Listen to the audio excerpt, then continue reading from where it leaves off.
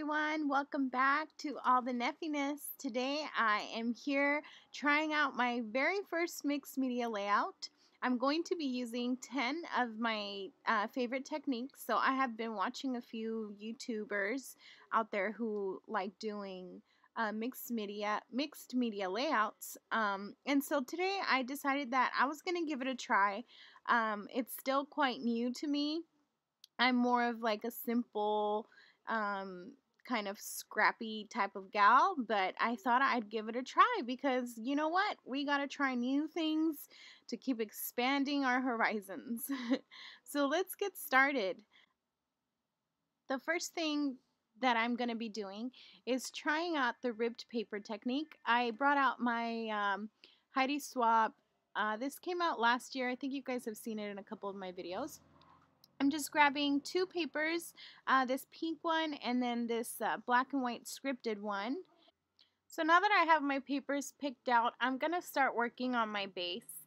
And as I have seen other of the mixed media scrappers do, they create a base on their page with sometimes with watercolor. And that's what I'm going to be doing today. I'm just going to go in kind of crazy and do whatever. The trick to watercolor, I think, is that you just need to add a lot of water.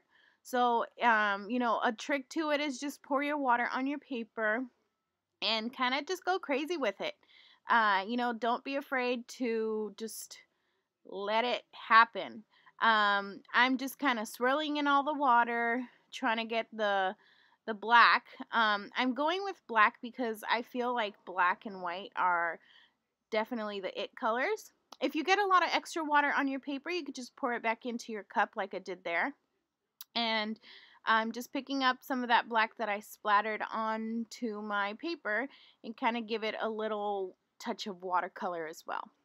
I'm also going to be drying this because I just don't like to wait so long. So just dry up your cute little watercolor base. I'm coming in with a few more splatters too to add a little bit more details and just pushing them out, creating sort of designs with my heat tool. So I'm trying really hard to get this dry really fast. The trick to it is that you got to kind of push it into the wet spots and just try not to burn your paper because it does get pretty hot. You saw that I came in with my brush one more time and kind of just added extra splatters. That's just to add a little bit more not texture, but like dimension to this watercolor. So like I said, I'm using black because I just feel like black and white is kind of the it colors when it comes to scrapbooking. Other than pink, of course, because you can never go wrong with pink. So I'm trying this new technique that I also have seen around, and that is paper piecing. I've seen a couple of messy journals where, they piece papers. So all I'm going to do is rip up the papers and just add them to my base. I'm using some clear glue. If you guys like your papers to kind of stick out and warp your back paper, you can totally just use some glue instead of tape, and that'll definitely give it that extra 3D touch to it. So since I ripped up the pink paper, I'm going to be using that black and white piece that I originally ripped off as kind of like a base for my photo. So the next thing that I have seen mixed media scrappers do to their layouts is that they add a lot of texture to the layout. So I have had these cute mustache stickers in my stash for a while. They are kind of fuzzy. I found them in the Target dollar spot, and you guys know how much I love the Target dollar spot, so I thought this was just perfect. I had 3 of them left, so I'm just going to add them to my layout. That's totally going to add the texture that I need for this mixed media. So yes. Number 5 is using stencils. And stencils are fun because they create super cute patterns on your page. Also a trick that I wanted to show you guys is that if you guys don't want to get too much stuff dirty, just pour your paint onto your brush like so, and kind of just spread it onto your paper, you know?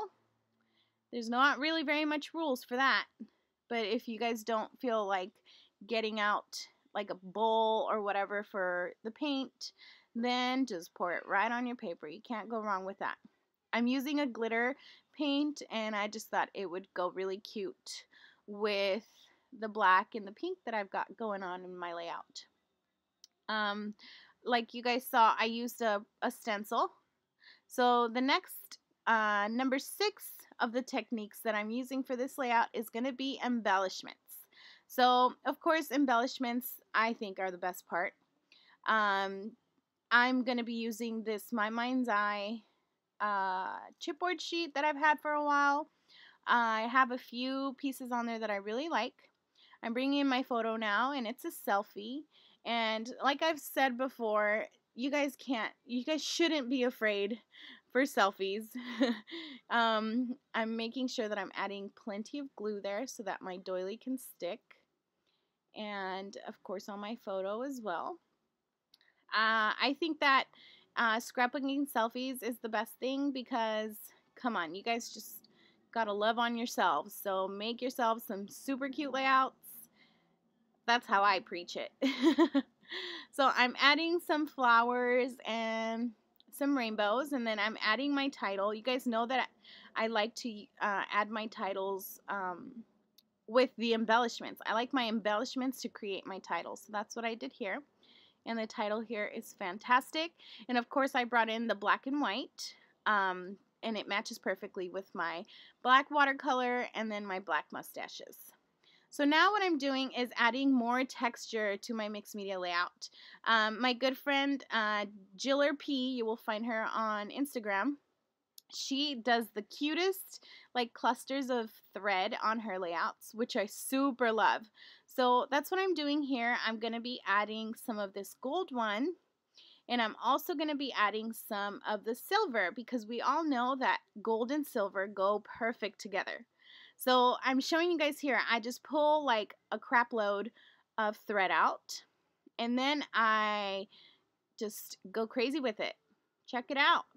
Got to pull on it, bounce it a little, and that's how you'll get the perfect, just, what would you call it, knotted up cluster of thread. And I'm adding it behind my doily. I added the gold one on one side and the silver one on the other side. So I figured since I'm creating a mixed media layout, I thought, you know what, I'm going to add some glitter to it. So I got some of this glitter and I kind of just blew it over the top. It made a big old mess. I'm just bringing in the brush to brush some of the glitter bits off my photo and off my embellishments. And then I'm shaking it on. It's kind of sticking to the paint that I added, so I thought that was perfect.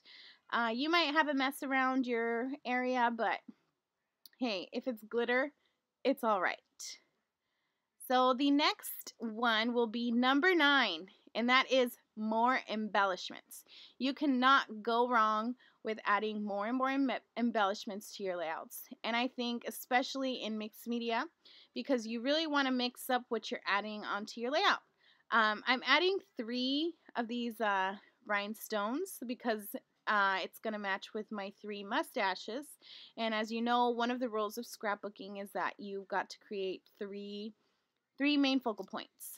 I'm also bringing in this cupcake because I thought it went perfect with my photo because I just look as cute as a cupcake. So I'm adding that. And then I added a 9.5 point here because I thought that word phrase stickers need their own special point, and that is, you know, I love word phrase stickers. I think that they add some sass to your layouts, especially when you're using fun quotes, which you guys will see in the close-ups. And I really think that they kind of just finish off the layout. So I'm adding 4 of these. They're kind of fun and sassy. These are Heidi Swap word phrase stickers. And then finally, my 10th one is splatters. I have 3 brushes in my cup, so I figured, you know what? Let's use all 3 of them. That way I can get the best splatters around. And then I had the idea to come in and add some of that yucky water in my cup to my photo. I thought maybe it'd give it a little enhancement. And that is it, guys. This was my first ever mixed media layout. I used 10 of my favorite techniques that I have learned from other scrappers. I hope that you guys have enjoyed this process video, and I hope that you guys are inspired to go create your own mixed media layout. If you guys have any comments or questions from where I got supplies, leave your comments down below, and I hope you guys are enjoying the close-ups. See you in my next video. Bye-bye!